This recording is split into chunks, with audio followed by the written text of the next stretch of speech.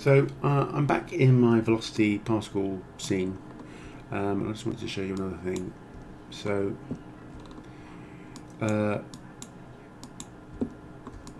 this whole bit here is the bit that we are adjusting the colour based on velocity.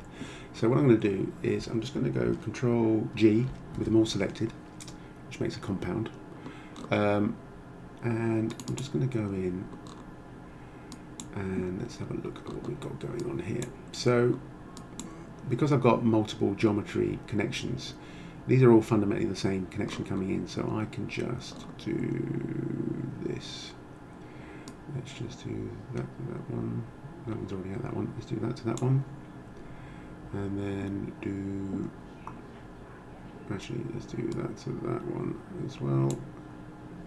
And finally, let's just bring, if the node is out of the scene, out of the view, you can just do a thing where you can just click on this, and then it's got it, and you don't have to. And I'm not even pressing the mouse anymore. And then you can just shift along and do that. And then we can delete these because we don't need multiple inputs. I'm just going to call that in geometry. Rename the port in. Let's put it in geo. And then do output, rename port, adjusted color, or vel to color, something like that. Let's actually, no, make it, let's go out mesh, out geo, which is basically what it said already. So we've got that compound. I'm going to call it something. I'm going to call it JM class vel to color, and I'm just going to publish that like so. Just hit publish, puts it into your compounds folder in the Autodesk folder in your user account. Let's do that. So if I go back to my open recent file, adjusting particles after caching, it's just I'm not going to save that. So don't think I need that output anymore. So we're back here with this guy that we just rendered before, and I did some remove.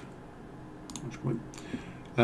I did a bit where I changed the size. So let's do my JM class vel to color. So we want the in geo with this one, and we want that to be plugged into there, and we want to plug that one into there. And already it's a bit too much.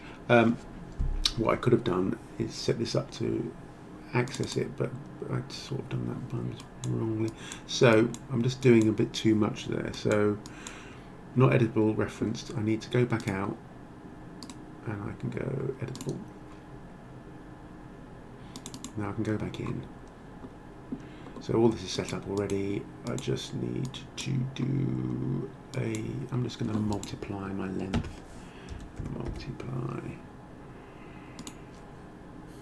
Let's put my length in there. Add a value node. Let's cut that by a quarter. And then do that and see what happens. There we go.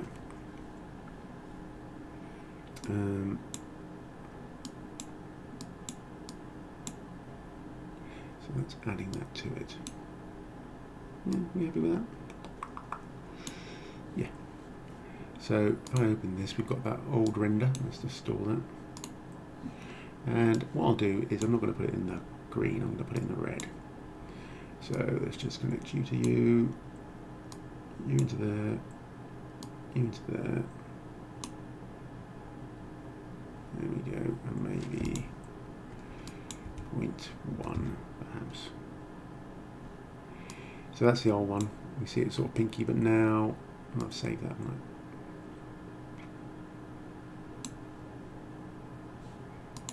I? Yeah.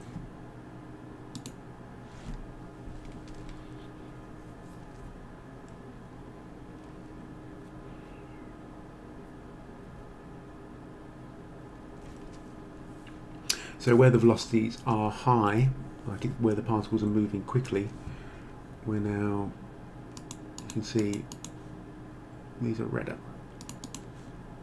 And we can go back, oopsie, let's just lock that. Let's do, I'm going to do the blue. Oops, sorry, I'm still rendering.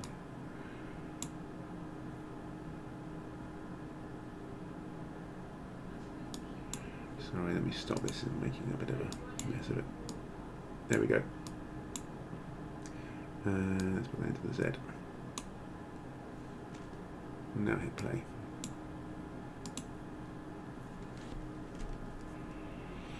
So the higher velocities are now more purpley. So I just thought I'd show you how, once you've made these things, you don't have to rebuild them every single time. You can make them into compounds to reuse. Obviously this one isn't massively user-friendly, but you can make these all more friendly if you wanted to. So I could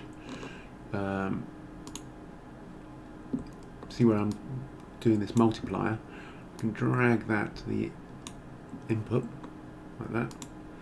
So now I don't have to go inside that anymore. I've got the value on the outside, so I can just let's bring my render back up.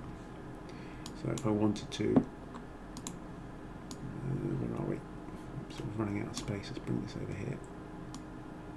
There we go.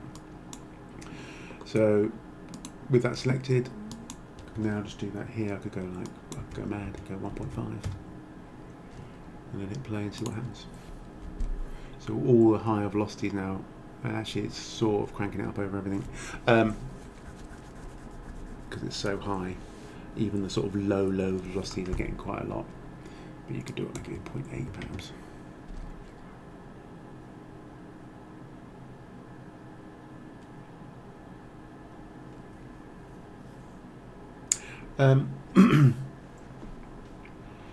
So